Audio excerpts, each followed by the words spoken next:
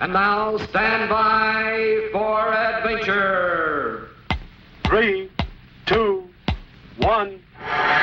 In the exciting story of Squeak and the Terrible Termite. In his cave on 00 Island, Scratch awoke each morning just as the first sunbeam peeked through.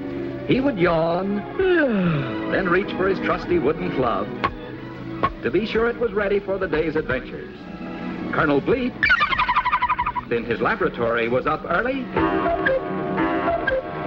just in time to silence that noisy bird in the wooden clock before it could finish its morning call. Because in his little dream house, Squeak would still be sound asleep in his cozy bed. This morning, however, things began in a very different way. When Scratch yawned and reached for his wooden club, it was missing. Only a few crumbs of sawdust remained.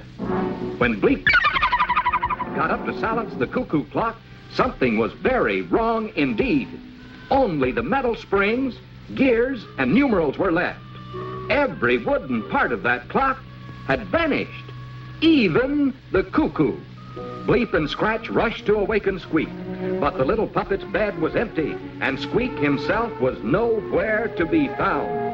The only clue was a trail of unusual footprints, which Bleep recognized immediately. Only yesterday in his lab, the Colonel had seen those very same footprints, only much smaller in size. Following the tracks, he had discovered a tiny wood-eating insect called a termite. But Bleep was amazed to find that this particular termite had traces of interplanetary wood dust on its wings. Something strange was going on.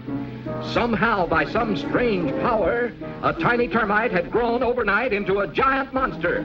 There was no doubt. A wood-eating monster of tremendous size was on the loose. Poor Squeak, the little wooden puppet, had been captured by a giant termite, a terrible termite. The Colonel sped into action. Using futomic energy, he quickly made for Scratch a brand new club.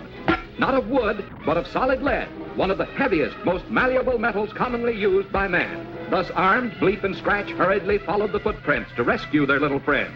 Suddenly, they were upon him. There was the great insect sprinkling salt on the poor wooden puppet, who lay bound on a huge platter. This was a time for quick thinking and fast action. With caveman strength, Scratch molded his heavy but malleable metal club into a statue that looked exactly like Squeak. And as the termite turned to put away the salt, Scratch quickly substituted the metal statue for the real puppet. And at the same time, Bleep charged the statue with a bolt of futomic lightning. Then the terrible termite turned, and in one hungry gulp, swallowed the charged statue. With a howl of pain, the monster leaped into the sea to cool off. But the weight of that heavy metal statue pulled him down, 50 fathoms under. So once again, peace was restored to 00 Island. And while Scratch fashioned a new wooden club, and Colonel Bleep prepared the cuckoo clock, little Squeak snoozed soundly in his cozy little bed, tired from his exciting adventure and completely unaware that even greater danger lay ahead.